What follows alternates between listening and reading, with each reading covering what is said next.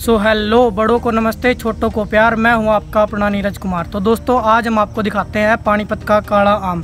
तो चलिए दोस्तों करते हैं वीडियो को स्टार्ट।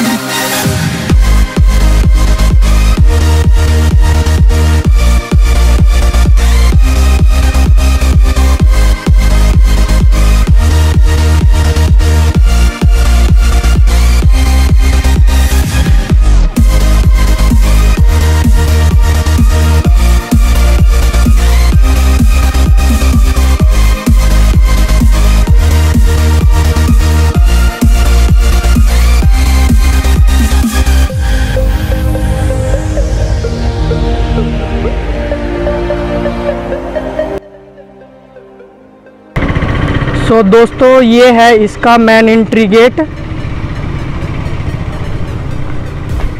काफ़ी पुराना है ये, देखने में तो ऐसा ही नज़र आ रहा है। अभी यहाँ पर पार्क बना दिया गया है और ये यहाँ पर जो इसकी हिस्ट्री है वो लिखी हुई है। मैं इसको थोड़ा जूम कर देता हूँ, आप भी पढ़ सकते हो इसको। ये इस साइड हिंदी में है, इस साइड इंग्लिश में है।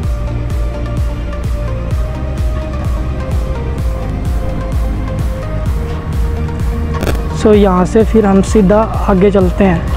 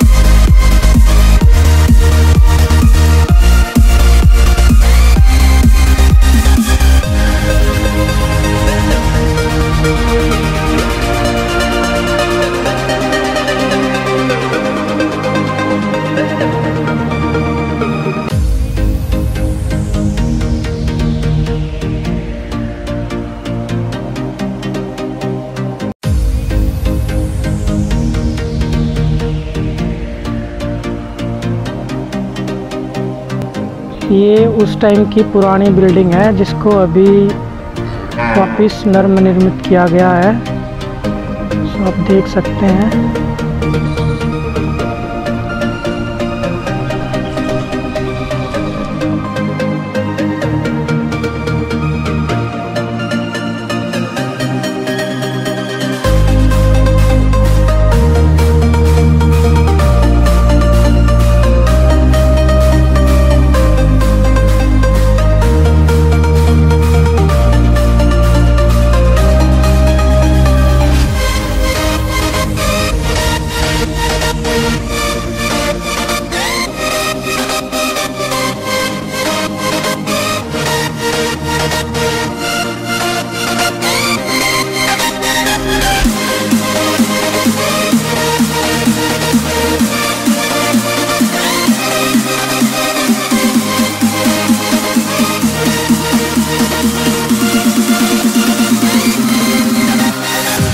ये यहाँ पर उस टाइम लड़ाई के कुछ कलाकृतियाँ हैं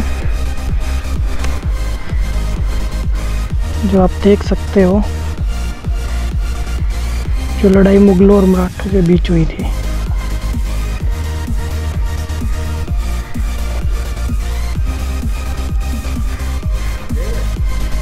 उस साइड भी कुछ आकृतियाँ लगी हुई हैं।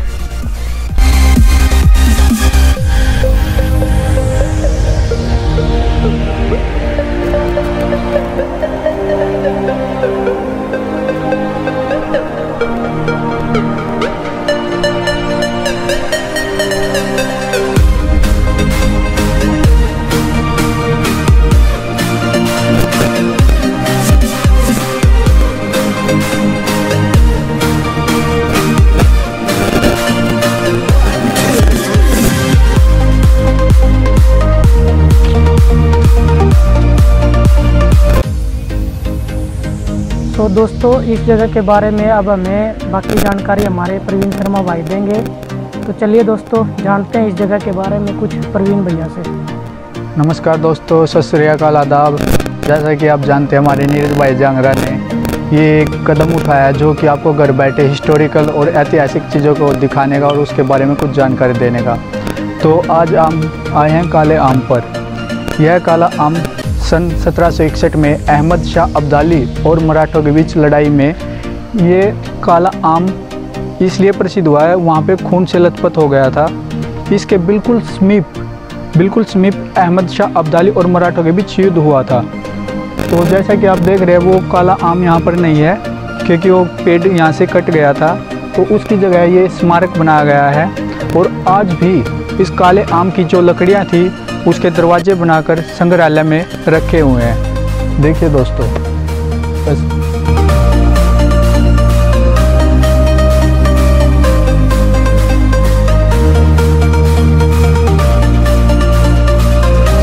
ये दोस्तों, अब दिखाते हैं आपको आगे के व्यू।